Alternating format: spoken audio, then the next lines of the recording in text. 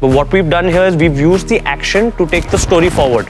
So the Delhi action sequence is actually the first time where John's character understands what his powers are. So it's actually the first superhero scene that happens. We've tried to not stick to the normal camera angles that you see. Action! Reaction! Reaction! में एक बहुत ही unique arm था, which was going 360. Lenses facing the character and who he's fighting. And it's going round, round, round. तो हमें in the center action पूरी तरीके से हमें सीखना था. We could not go wrong in our movements. So there was no one around क्योंकि camera is going round like this, round, round, round. और आप बीच में action कर रहे हो. So I think it is very well conceptualized. Finally, when we got it out, it was absolutely fantastic. That's something that's completely new that you guys are going to see in that sequence.